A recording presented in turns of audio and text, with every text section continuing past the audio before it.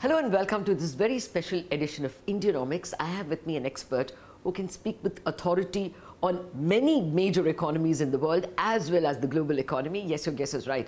I have with me the Chief Economist of IMF, Pierre-Olivier Gourinchas. Dr. Gourinchas, who is here at the invitation of the NCAR, delivered a scintillating speech on the geo-economic fragmentation in the world and its likely impact on growth and other macros. Dr. Gourinchas, thank you for giving time for us, and thank you for NCAR for getting you here. Thank you. Okay, let me start with the growth picture itself. Both IMF and World Bank actually upped the global growth numbers. What's your sense of both growth and inflation for the world economy in, say, the next 12 months? Yes, well, we have a picture where growth is holding steady in 2023, 2024, 2025, around 3.2% annually. So that's a reasonable performance. It's not a stellar performance. We've done much better as a global economy in the first 20 years of this century, closer to 3.8%. So nothing to brag home about yet. But at the same time, let's point out, that we are doing better than maybe we were expecting a year ago or a year and a half ago, especially when inflation was starting to rise, central banks were tightening interest rates around the world. There was an expectation that there would be a major slowdown, there could even be a global recession. We haven't seen any of that. Instead, what we have is inflation coming down, growth holding steady, and we are more or less on a path towards a soft landing. Okay, and we got endorsement of that from Jerome Powell.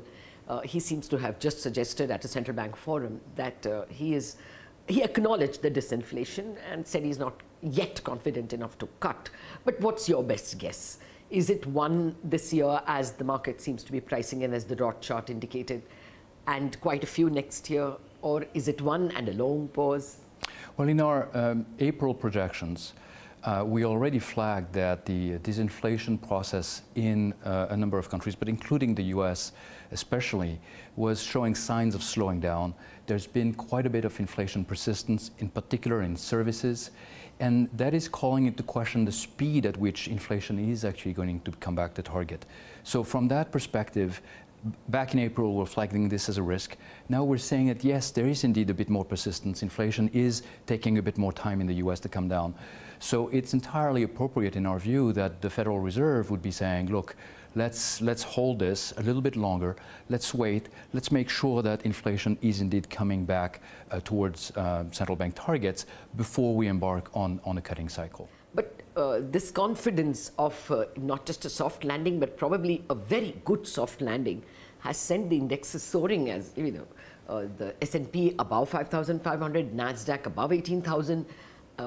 The S&P has hit record highs 32 times this year, and the average of 5 times every month. Is there some financial risk hidden in plain sight?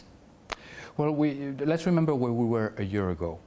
So a year ago, a little bit more than a year ago, we had the banking turmoil in the United States. We had the Credit Suisse in Europe. So we were very nervous back then about how well the financial system could handle this rapid increase in interest rates by central banks. And especially we were concerned about the health of the medium-sized banks in the US and elsewhere. And a year forward, now in July 2024, what we're seeing is the financial system has been quite resilient.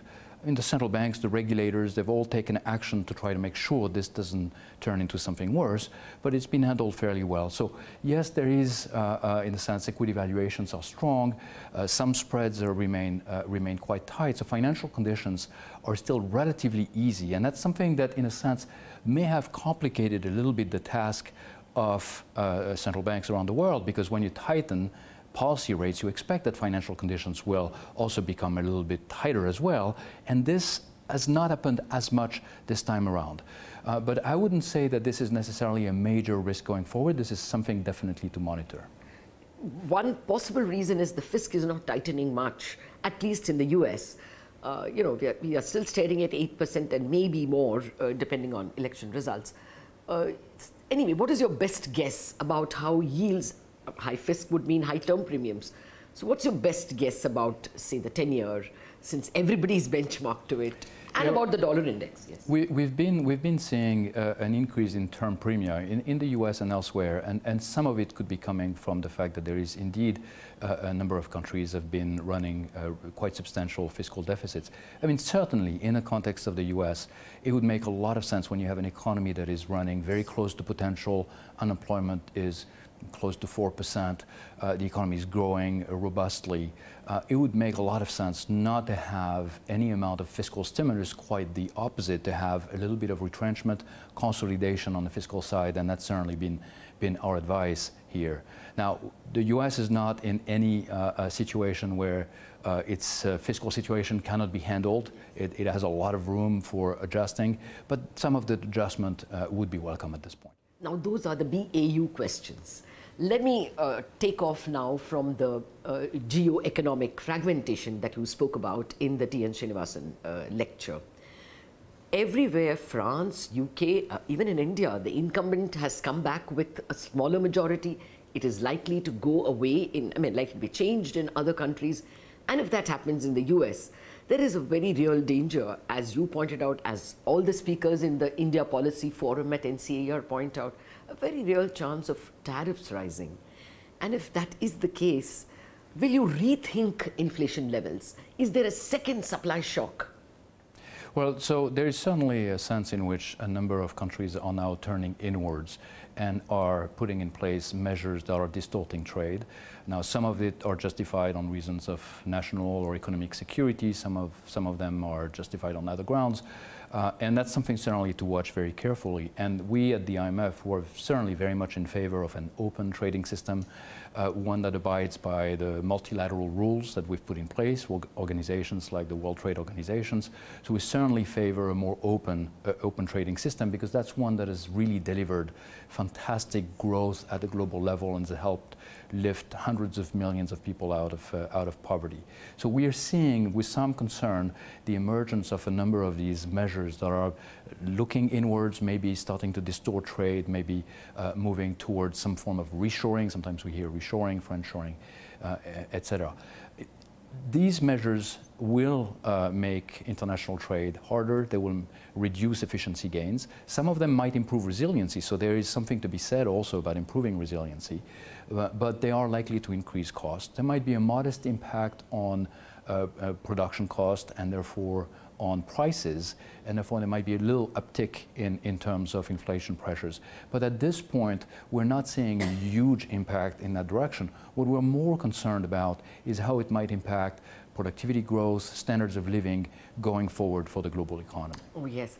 No, the financial markets probably are pricing in tax cuts. You know, we are seeing this corporate earnings probably getting revised higher, which is why the markets are behaving the way they are.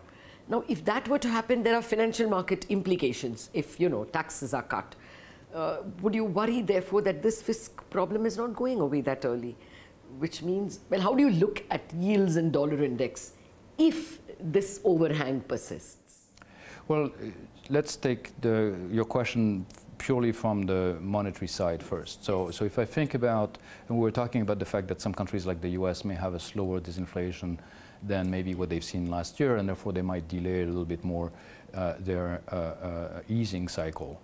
And as a result, interest rates in the US might remain higher for a little longer. And that will put pressure on other currencies. That will mean sort of a stronger dollar. There will be capital flow out of a number of countries into the US. So we know that this has this kind of impact on the global economy.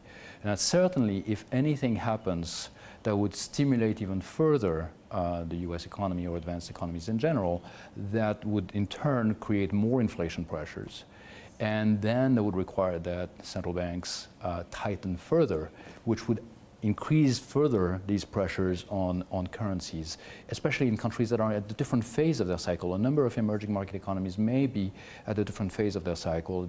Some advanced economies also are at a different phase of their cycle, so they could benefit from cutting rates, starting to ease pressure on the monetary side, but they might be concerned about how much their currency might depreciate and how much imported inflation they get through that channel. Oh, yes, I know I'm putting you across situations which are binary and hypothetical, but we live in such times.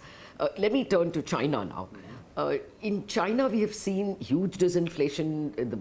The central bank is worried about the way in which bond yields are falling. But what is your sense about China's impact on the world? Will it be a disinflationary force? And yet the commodity markets are telling us that commodity prices are likely to be higher. So, what would your advice be to central bankers to gauge China?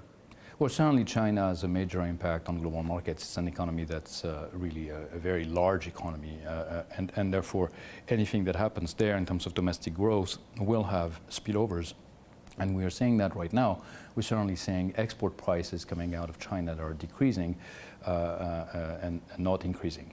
Now, this is an economy that where growth has slowed down. Now, the good news there is that compared to our April projections, we've actually, in the latest data we have for China under Article 4, we actually have revised upwards our growth projections for 2024 to 5%. From 4.6%. So there is a little bit more growth momentum in China in 2024 that's coming on the back of a little bit more spending by the government that's stimulating consumption, and also good performance on the external side, on net exports.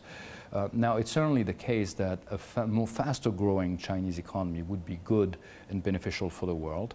Right now, we are still concerned about some weakness in domestic demand, coming in particular from the property sector crisis that they have, that is not fully resolved. The government has taken some actions going in the right direction, but maybe not enough yet to turn the page. Dr. Gourinchas, let me stop you there. We need to take a commercial break, but have lots more questions on China and India for Dr. Gourinchas back in a jiffy.